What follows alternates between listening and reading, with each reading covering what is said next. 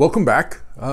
We're continuing our Bible study, looking at 1 Peter. I'm Pastor Chris in Emmanuel in Giddings, Texas, and we're glad that you're joining us today. This is the fifth part of our series, and we're looking at 1 Peter chapter 3. This topic here is the husbands and wives one. Kind of reflects a lot of what Paul will write in Ephesians and some of the other places that he'll mention this. And Peter will take his look at this, and we're going to glance through that. Before we open that up, let's go ahead and open up with prayer. Heavenly Father, we ask that you be with us, that you guide us through this process, that you open our hearts and our minds so that we can understand you. Be with us today as we study your word. In your Son, Jesus Christ's name, amen. Okay, let's take a look here. All right, likewise. Okay, we're not going to go any further before we get that. Likewise, when we see that, right, it's reminding us that in the same manner as what I've just explained. So through the argument, what the last section is important before we move to this section. And as I looked at this, the section right before it, and please go back and re-watch the last video if you don't remember it. This is the submission to authorities. And one of Peter's main arguments is we are to submit to the governing authorities. One, because God has put them there. And two, because by us doing so, by us showing that submission, we are an example to those of unbelievers. And so I think that's the main topic as we look forward. So here it's going to go the same thing. Likewise, wives, be subject to your own husband, so that even if some do not obey the word. Okay, so let's just look at it here. Let's not even go too far. Be subject to your own husband. Man, what a hot topic, right? You know, the dynamics of husbands and wives. Since Adam and Eve have been trying to figure this out. If you're married, even for, a couple months, you figured this out, this struggle. Here, he's talking to the wives. Be subject to your husbands. In all the scriptures, and I know in the Old King James, they talked about like be submissive, be those kind of things. I actually have had a different take on it, especially after reading a book, and I grabbed it here. Hopefully you guys can see this, but it's called Love and Respect. I think, and I actually didn't get a chance to look at Peter and the Greek here. I think it's to be respectful, wives. I think that's kind of what he's going at. It's a wonderful book, especially if you've been married for any time. I know, I was going to say about 10 years into our marriage, I finally picked this up and read it. I gave a light bulb. Apparently my wife read it much earlier. She might have mentioned it to me or not, I don't know.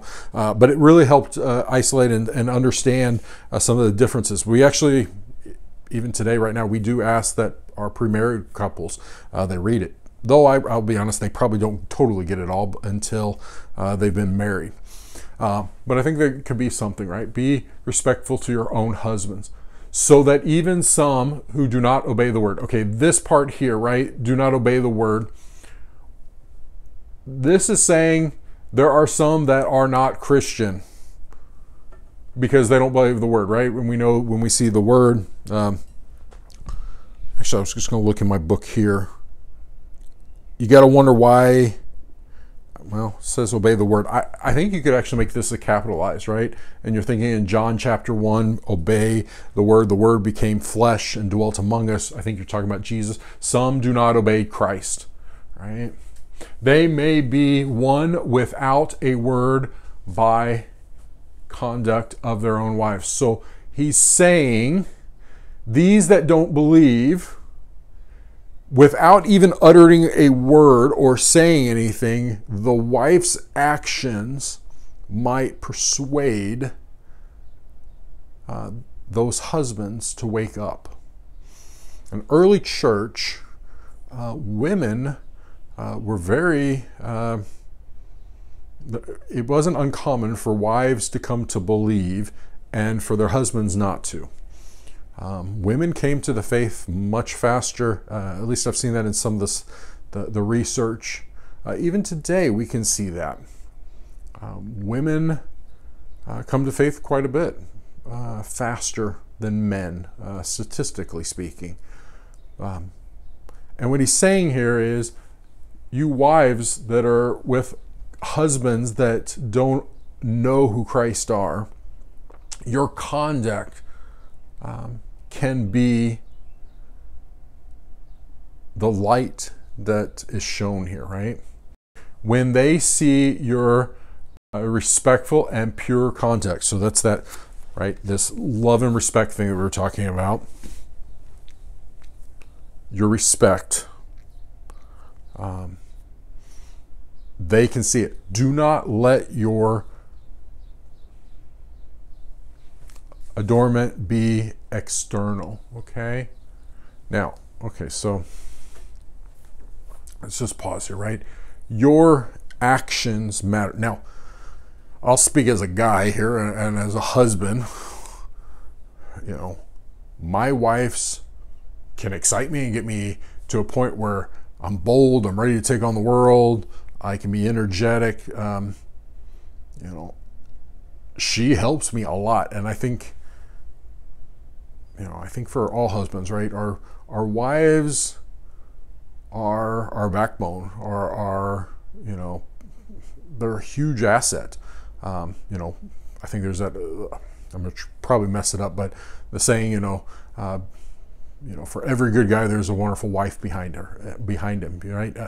Wives are just incredibly important and helpful. And he's talking about, right, this respect, this pure conduct of her helps to win them over. Okay? So then you go to this adorning external, the braiding of your hair and the putting on gold jewelry or the clothes you wear. But let your adorning be the hidden person of the heart within the imperishable beauty of a gentle and quiet spirit, is what's the next word. He now shifts gear a little bit, reminding women it's not the outward appearance. Our society does this today, right? I mean, we think it's the hair looking, being perfect, have makeup being right, the fanciest of stuff. Now, I don't think he's saying in this section that's wrong. But what he's saying is that's not the identity of women and of Christian women. He's saying the identity is the adorning, be the hidden person of the heart, the person within the imperishable beauty, right? Of a gentle and quiet spirit. I've known wonderful, wonderful women, and I'm sure all of us do, that just have this humility, this love, this peacefulness, and their beauty just shines, right? That internalness that internal spirit is kind of what he's pointing out. That is the conduct that shows, right? It's not all the flashiness. It's, if you've got a woman who's showing all their fanciest clothes, biggest hairdos, whatever, and if they're not a good person underneath, they might get some looks, but it's not going to be a satisfying thing in the long run. But it's the spirit, the innerness that we're looking for, which in God's sight is very precious. So he's saying that gentleness, the spirit that's respectful, that's what is precious. For this is how the holy women who hoped in God used to adorn themselves. So he's saying your adornment, your inner self, is what's adorning, which is beautiful, I guess, for God. Maybe that's the way to say it. That's what's the big part. By submitting to their own husband, as Sarah obeyed Abraham. Okay, so you can go back and look at Abraham. That's in Genesis. Abraham does. And Abraham, or Sarah says, in calling him Lord, I think it now translated as master or something like that, but, realizing that she was there for him, like there's that support system. And I realize this is a touchy subject, right? To call somebody master or whatever, right? The whole concept of how does this work, but especially as LCMS Lutherans, we talk about, the man is the head of the household, and the wife in Genesis, it calls them the helpmate. Very co-equal and working together, but there still is this little bit of, I won't even call it hierarchy, working together. And so there, she's putting in, right? She puts Abraham as a master kind of thing, right? And you are her children, right? So, and we've talked about this as God's children. We are grafted in because of Christ, even though we're not a direct descendant, but we're grafted in. And Abraham is even told that, right? He's going to have numerous children, number the sea, and frankly, he's done that, right? With all those that believe are considered his children. If you do good and not fear anything that is frightening, likewise, okay, so now this is the flip side, right? Okay, likewise, husbands, live with your wives in an understanding way. Okay? Understanding, caring, right? In a, I'll maybe even put it the way, right? Going back to the book, a loving way. The book basically, the Ephesians says, husbands are to love their wives. Wives are to respect their husbands. And the co-equal works together. And I think a lot of wives that, if we say go respect your husband, they don't have no clue what you're talking about. But men understand that. That's an honor code. There's the code that all guys understand. There's some of that. But when we're told to go love our wives, well, guess what? We understand respect, but not as much love. And so there's that dynamic. But here is right to go understand them. Showing honor to the woman as the weaker vessel. Now, I don't think it's meaning that they're inferior here. She's your helpmate. And so as husbands, we need to recognize that. I think this is really what it's talking about is, for the most part, there are some women that are definitely more buff than me and quite a few other guys. But I think it's just meaning, like, for the most part, men have been built stronger. They're meant to be able to lift more, to be able to work harder. That's why we see in society, when men are able to pressure women, beat up on them, right? It's because they're this kind of the weaker vessel. And I think that's really where it's going here. Since they are heirs, right, with you. Now, this is important. It's a reminder to men, they're equal. They're in the same heir. They're in the same, they get the same inheritance. Now, back then, that was a big thing because for the most part, it was all went through all the male line, and never the females, the daughters would not necessarily get part of the inheritance. It would go through males, the male line. But you are with, you get the same. They get the same inheritance of grace, of life, so that your prayers may be not hindered. Okay. He's reminding them that there's that equal part for the wives to respect, for the men to love their wives. Like I said, everybody, if you've been married any time, this is always going to be a strife. There's struggles. Marriages have ups and downs. Divorce rates struggle.